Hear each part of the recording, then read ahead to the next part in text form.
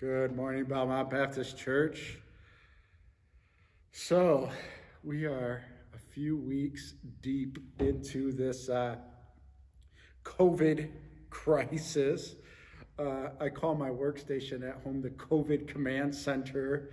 And, our whole lives are just continue to be viewed through this lens of COVID. And fortunately for me this morning, I was, I said, before I get up here, I think about what I want to say. And I was thinking to my reading this morning, and I was reading a Genesis about Noah.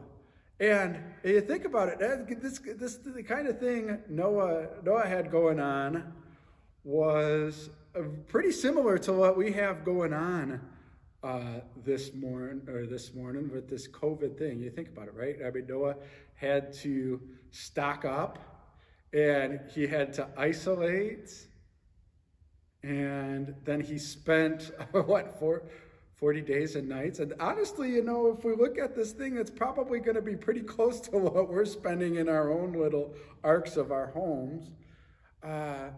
And as I think about that and listen and just ponder that, I get a couple of things from just kind of drawing that parallel here. Number one, it was the Lord that put Noah in the ark and told Noah to be prepared. And that, again, the Lord has a plan for this time. It's expected, May 15th, that some of these restrictions are going to begin to lift. And some of these things are going to be taken away from us. We're going to, in a sense, the ark, so to speak, hopefully is going to rest on the mountain. We'll be able to start throwing some birds out there or something and figuring this thing out. And I encourage you this morning, as I'm kind of encouraging myself to do, is just to think, okay, what's next? What does the Lord have for me next? And for Noah, it was to repopulate the earth. And fortunately or unfortunately for us, the earth is already populated, so we don't have to worry about that. But what do we have to worry about? What do we have to worry about? What is the takeaway? What is the Lord trying to teach us in this time? And so I encourage you this morning just to spend some time thinking about that. And that kind of ties into the scripture I have for you this morning. And so today we're going to continue in John chapter 15, and this is what the Lord commands. So I'm going to pick it up in verse 12. This is Jesus talking here, and he says, "This is my commandment, that you love one another as I have loved you. Greater love has no one than this, that someone lay down his life for his friends. You are my friends if you do what I command you. No longer do I call you servants, for the servant does not know what the master is doing, but I have called you friends. For all that I have heard from my Father, I have made known to you. You did not choose me, but I chose you and appointed you that you should go and bear fruit, and that your fruit should abide, so that whatever you ask the Father in my name, he may give it to you. These things I command you, so that you will love one another." Let's pray. Lord, we do serve you, but we don't serve you as though we are in chains, or as though it is some sort of lesser of two evils, or just the way you have to do it if you want to go to heaven, Lord. We do it because you call us friend. It's, Lord, we take upon your yoke because it's light. Because we are your friends. You call us friends. Lord, we confess that we do not follow your commands to love each other, Lord. Teach us your ways. Teach us your commandments that we may encourage others and that we may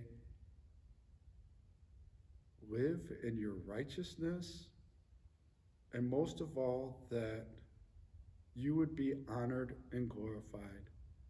And so, Lord, we thank you. We thank you for calling us friend. In your name I pray. Amen.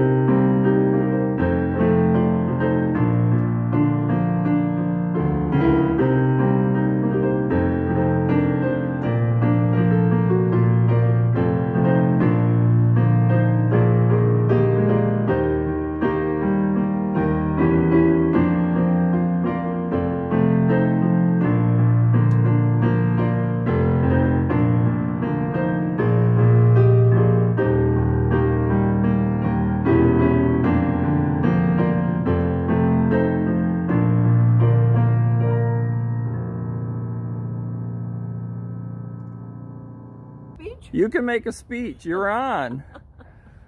You're on. I'm on. You're on. Hi, everybody. I miss everybody so much. I just can't hardly stand it. Sundays aren't the same. And I watch some services on TV, but it's not the same as Belmont. I miss Belmont so much. I miss the hugs and the handshakes. And hi, everybody. Everybody stay well. Stay well. Okay. Wonderful. So I understand somebody's got a birthday. Oh yeah, in a couple weeks. In a couple weeks? There won't be any birthday party, that's for sure. How young will you be? Do we have to mention? You don't. I'll be 88. 88. Well, Yeah. Good for you. On what day? The 29. 20. A week from today. A week from today. Yep. Wow. Well, congratulations. Okay, I'm going to shut you off. Okay. All right, you're on. Hi, Belmont Baptist Church. Miss you. And we miss you. Are you behaving yourself? I have to. It's hard, isn't it? Very. It's boring, too.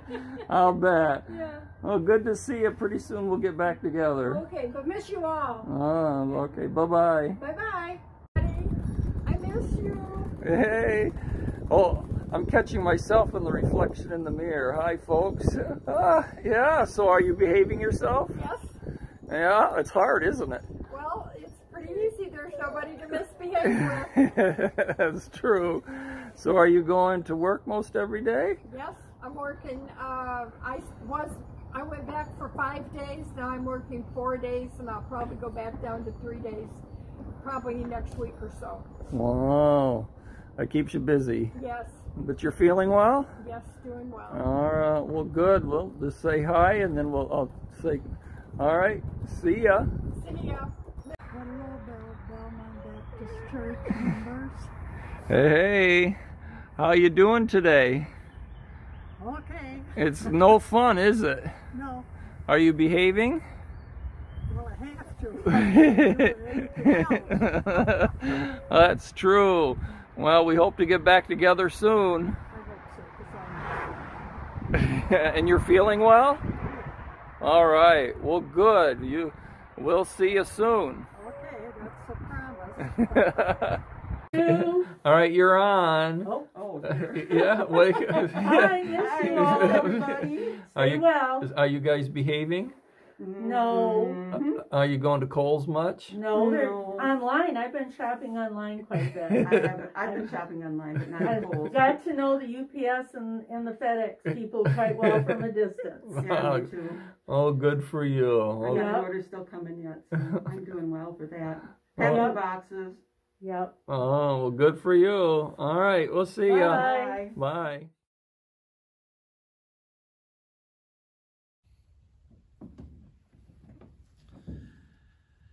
Good morning.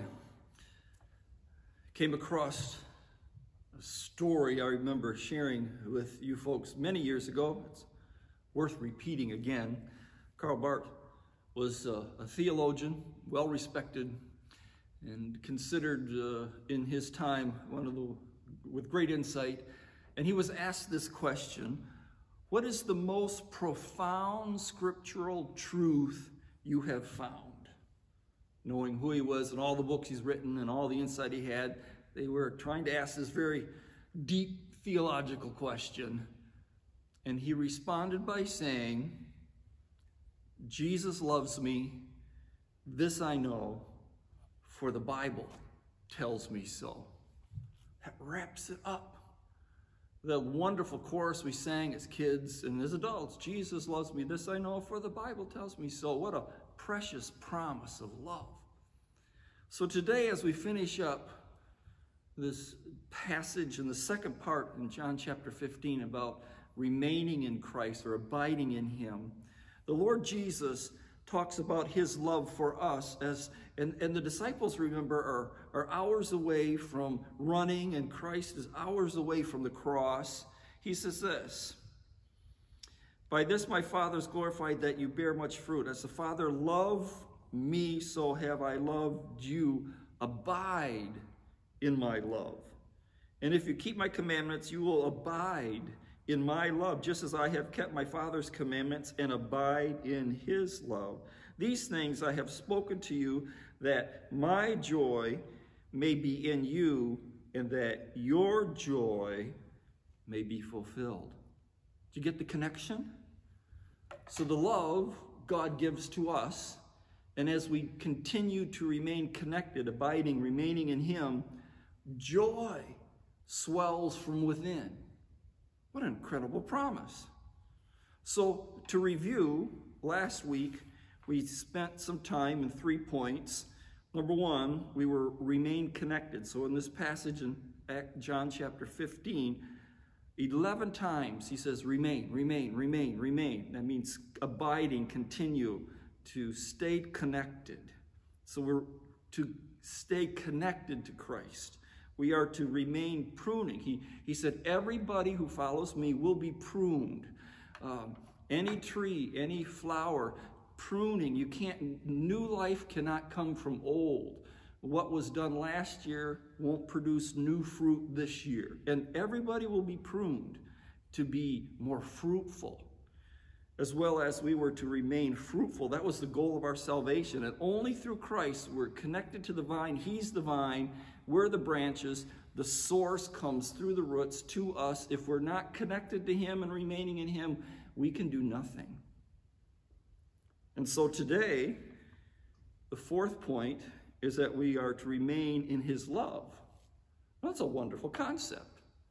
Even to again address the concept of Almighty God loving each one of us, knowing us by name, every hair on our head, all of our idiosyncrasies and frailties. He loves us to the point of giving his life, a demonstration of the ultimate love. And we are to remain in his love.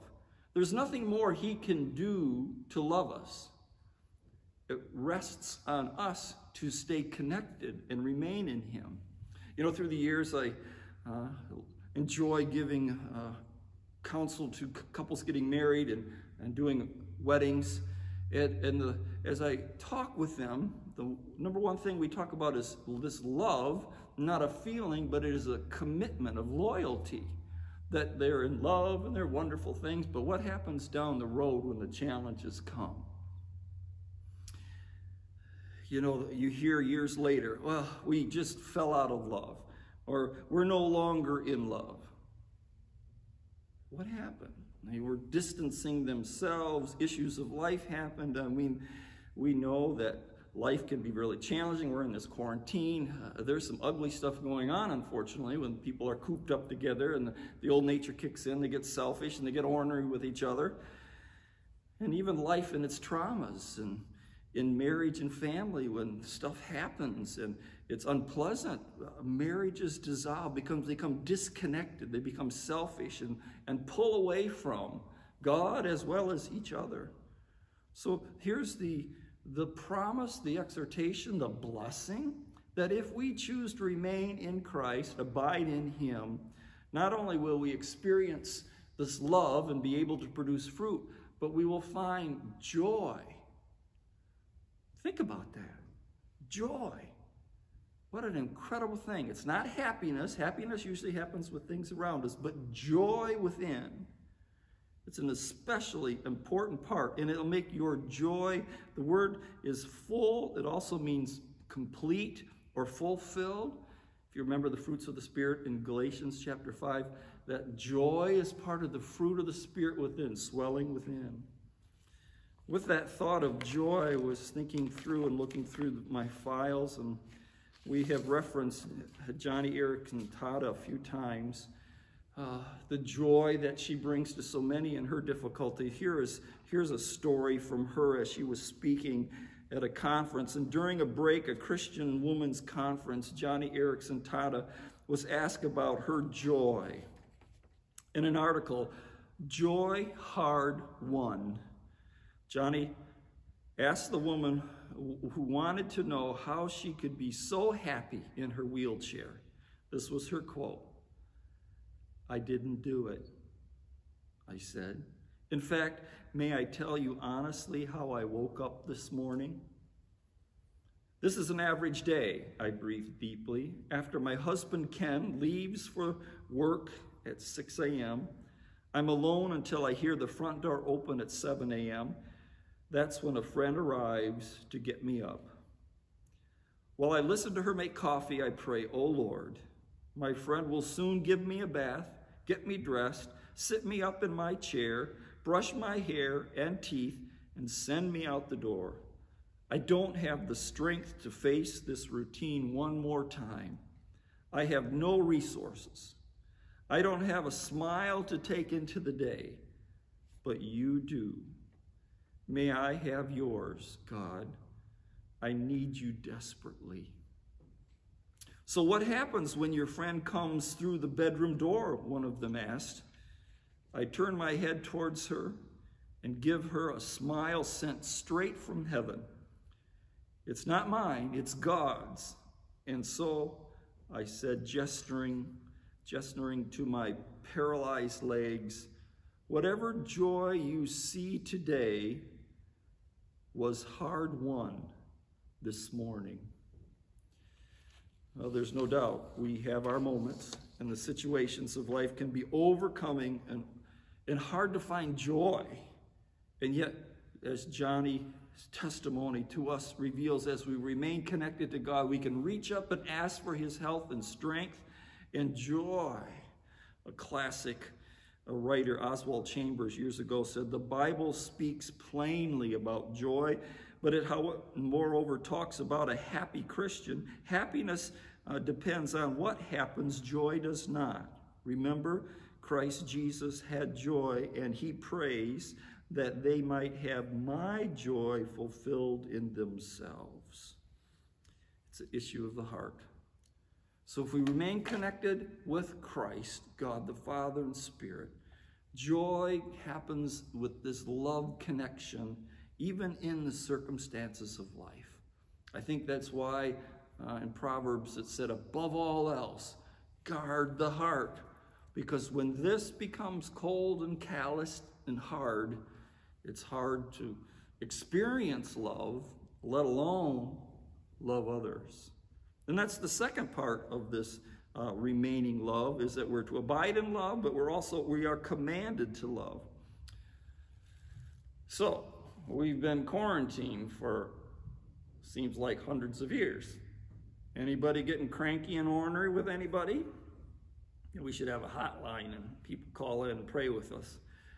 But it happens, and we get just kind of unsettling. It's really hard to demonstrate authentic, genuine, selfless love. And yet in this, Christ commands the disciples 4 times, and he uses the word command. It's not a suggestion.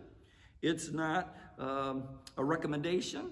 It is a command. You will, if you remain in me, you will love others. And remember in Matthew, he says the 2 greatest commands, love God with all your heart, soul, mind, and your neighbor as yourself. It makes sense. We receive love and grace and forgiveness, changes what's going on in here, and we disseminate that and practice it in our lives. To love one another, it's not a suggestion, it's a command. And by this they will know that you are my disciples. So we are to remain connected, abiding in his love, transforming us through that experience with joy. Let's make sure nothing gets hardened here. And if you have to get things out of your heart and mind so that you can experience the joy and love of Christ, make sure things don't taint and harden your heart. The 5th point is to remain prayerful. So as I was reading this passage in the I Ams, the book of John, who is Jesus? He talks about prayer. And what a wonderful thing that he says here. Whatever you ask of the Father in my name, he will give to you. These things I command, that you love one another. So that was nice. I saw that once and I said, oh, nice. But then as I remember, this whole passage takes place Thursday night in Holy Week, Monday, Thursday, hours before the cross. And so the washing of feet, and we talked about I am the way, the truth, the life, that has happened within this 3 or 4 hours of the Passover, before Gethsemane, before the betrayal, before the death of Christ. 4 times in this time period, and I've got the passages there in the slide, 4 times he encourages us to pray and says if we ask 3 of those times in my name, and of course that relates to by faith and into the will of God, the Father hears and will provide. Now remember, the disciples were going to experience tremendous turmoil hours and days after. Their whole world was going to fall apart. And yet here's Jesus saying, I'm going to send a comforter to you. He's going to lead you in all truth. Remain in my love, because apart from me you can't do anything. And don't forget to pray, because when you pray, the Father hears. I found this unique story, which was in a newspaper many years ago. So here's the headlines of the paper. It said, unanswered prayers, letters to God found dumped in an ocean. And the article goes, the letters, 300 in all, sent to a New Jersey minister, had been tossed into the ocean, most of them unopened. The minister had died long before the letters were found. How they came to be floating in the surf off the New Jersey shore is only a mystery. The letters were addressed to a minister, because he had promised to pray. Some of the letters asked for frivolous things. Others were written with anguish about spouses and children and widows. They poured out their hearts to God, asking for help with relatives who were abusing drugs and alcohol and spouses who were cheating. One asked God for a husband and a father to her children. The reporter concluded that all were, quote, unanswered prayers, unquote. Not so, the article says. If those written writers of that letter cried out to God, he heard each one of them. Not one honest prayer has lost his ears. All my longings lie open before you, Lord, David says, in the midst of deep crisis. He also says in Psalm 38, my sighing is not hidden from you. David understood that we can cast all our cares on the Lord, even if no one else prays for us. He confidently concluded, Psalm 86:7, when I am distressed, I call to you because you answer me. It can be discouraging when we say prayers and ask for God to act. Let's not forget that he always hears. Sometimes you have to wait. Yes, sometimes it's no. But he always hears and works in perfection to his will and plan and purpose for our lives. And so I thought it was rather unique here that just before he's going to go to Gethsemane and pray, Father, not take this cup from me, but not my will, but thine be done. That should be our prayer. But that the significance and the power of the prayer, and in those passages that you saw 3 times, in my name. That is a name that, as it's going to say later on in Philippians chapter 2, God highly exalted him and bestowed on him the name that is above every name, so that at the name of Jesus every knee will bow in heaven and on earth and under the earth, and every tongue confess that Jesus Christ is Lord. Wow.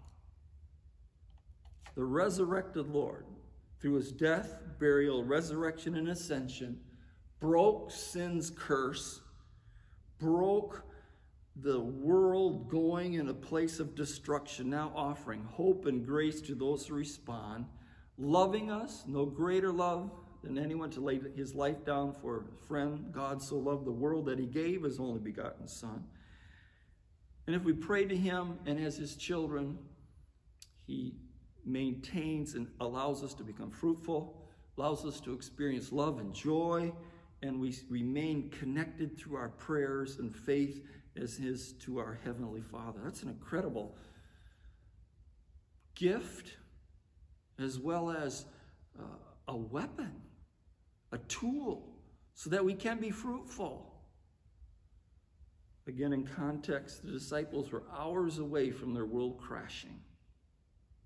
And they would spend days in frustration and many weeks until the Holy Spirit was poured out. And then the fledgling church would be beginning to evolve. And yet God was in it. And he works, especially in unique situations which we're in. So I'd like to just affirm, encourage you. Earlier this week, I listened on Sirius Radio, a brand new song that came out by Natalie Grant. It's called My Weapon, or My Greatest Weapon. And I heard it on the radio, and I came in a few days later and pulled it up on YouTube and listened to this new song. And I got to tell you, I was sitting in the office and I just broke down. It was just overwhelming. It's a beautiful song, lovely orchestra. It's in black and white. You'll want to watch the video. But tremendous lyrics. May I just read some of them for you and encourage you strongly to go to YouTube, look up My Weapon, and Natalie Grant, who sings it. And this is what she sings. Let every lie be silenced, and all depression cease. Let every dark assignment bow down at Jesus' feet. Let every curse be broken, let every storm be tamed, and all that comes against me be bound in Jesus' name. Your presence is my greatest weapon, pushing back the darkness, breaking every chain, My worship opens up the heavens, crushing every stronghold when I speak your name, because your presence is my weapon. And it goes on to talk about strength and not being shaken, and death has been defeated.